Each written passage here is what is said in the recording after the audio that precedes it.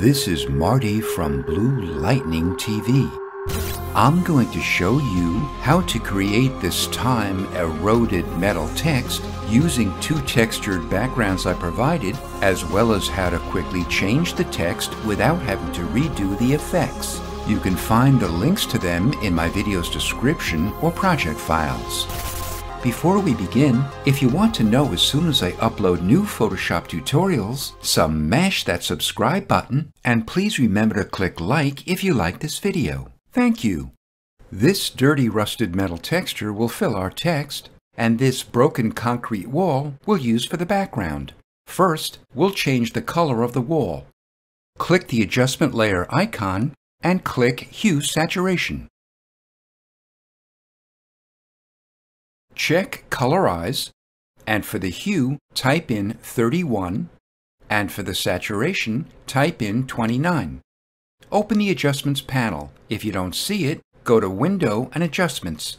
Click the Levels icon, and for the input black level, type in 130, and for the output white level, type in 90. Open your elliptical marquee tool and drag a selection from just inside the upper left corner to just inside the lower right corner. Go to Select and Transform Selection. At the top, make sure the chain link icon is active between the transform's width and height. This links them together. In either field, type in 90%. Then press Enter or Return twice. Go to Select, Modify, and Feather. Feather it 300 pixels. We'll fill it with black, but before we do, check your foreground and background colors. If they aren't black and white respectively, press D on your keyboard. Since black is our foreground color, press Alt or Option plus Delete to fill the selection with the foreground color. Notice our layer mask now has a soft black elliptical shape at its center. Think of layer masks as stencils. White reveals and black conceals. Deselect it by pressing Ctrl or Command D. Double-click the layer mask, and for its density, type in 90%. This makes the black shape in our layer mask a bit more transparent, which essentially makes that area look a bit darker. To consolidate space in our Layers panel, let's place all the background layers into a folder. To do this, unlock the background and shift-click the top adjustment layer to make all the layers active. Press Ctrl or Command G. Let's name it Background. Open your horizontal type tool. We want our text to be white so we can see it easily over our background. To do this, we'll press X on our keyboard to invert our foreground and background colors. Open the type picker and pick a font. Heavier fonts look best for this effect. I'll make the size 370 points, but feel free to adjust its size based on the font you choose and the amount of characters in your text. Make the aliasing smooth, and I'll make the alignment centered. Type out your text. To reposition it, open your Move tool and move it. To adjust the amount of space between your lines of text, press T to open back your Type tool, and double-click the large T on the text layer to highlight all of your text. Click the Character panel icon, or go to Window and Character. Place your cursor over the leading icon, and click and drag the scrubby slider to the left or right. To adjust the space between two characters, click between those characters, and press Alt or Option and the left or right arrow keys on your keyboard. When you're done, you can close the Character panel. Open your Move tool and open the rust and dirt texture I provided. We'll place it onto the concrete background by pressing Ctrl or Command A to select the entire document and Ctrl or Command C to copy it. Open back the concrete background and press Ctrl or Command V to paste it.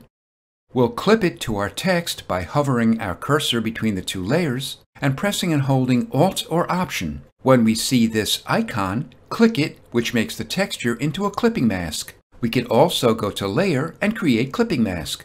We'll convert the text layer into a smart object so we can modify it non-destructively and allow us to ultimately replace it with different text if we want without having to redo the effects. To do this, make the text layer active and click the icon at the upper right.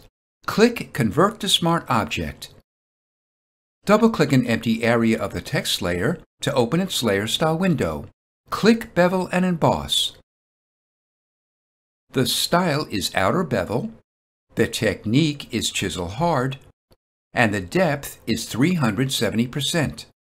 The direction is up, the size is 20 pixels, and the soften is 0. Uncheck global light. The angle is 120 degrees, and the altitude is 30 degrees. Open the Gloss Contour presets and click the gear icon. Click Small List and click Ring Double. The highlight mode is Color Dodge. Click the color box and in the hexadecimal field type in FF9A00. Then click OK. The opacity is 69%. The shadow mode is Multiply. For its color, type in 83341E. The opacity is 100%. Click Contour. Open the presets and pick Steep Slope Rolling. The range is 70%. Range determines the overall coverage of the bevel itself. Click Inner Glow. The blend mode is Linear Burn, the opacity is 30%, and the noise is 0. For its color, type in 390C01.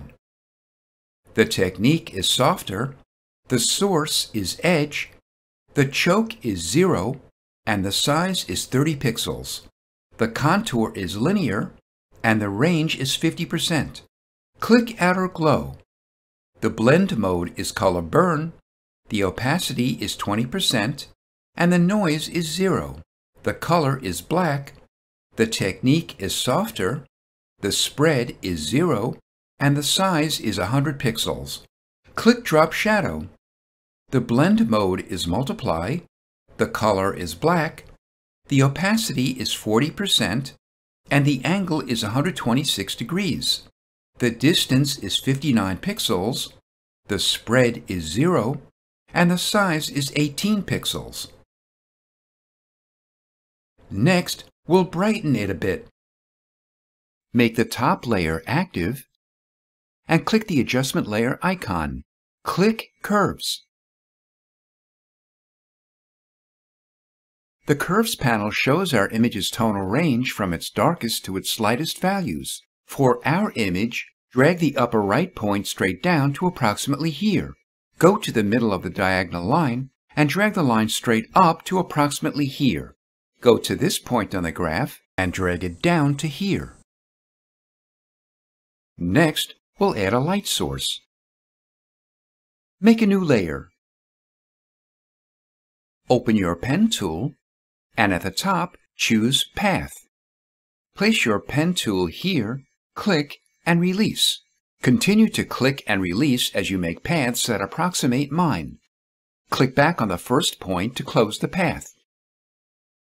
Right-click or secondary click directly on the path to open the flyout list, and click Make Selection. Feather it 200 pixels. Invert the selection by pressing Ctrl or Command-Shift-I. We'll fill it with black, and since our background color is black, press Ctrl or Command+Delete. Then deselect it. Reduce its opacity to 60%. Next, I'll show you how to quickly replace your existing text with different text. Make your text layer active and double-click it to open its source. First, let's reduce its size so when we type out our new text, we know there'll be enough room. Open your Transform tool, go to a corner, and drag it in. Double-click the large T of the layer to highlight your text. Click this icon to invert your foreground and background colors. It'll be easier to see our text if it's black when we type it out. Type out your new text and adjust its spacing. Open your Move tool and center it. Close the Smart Object, and when you see this message, click Yes to save the changes.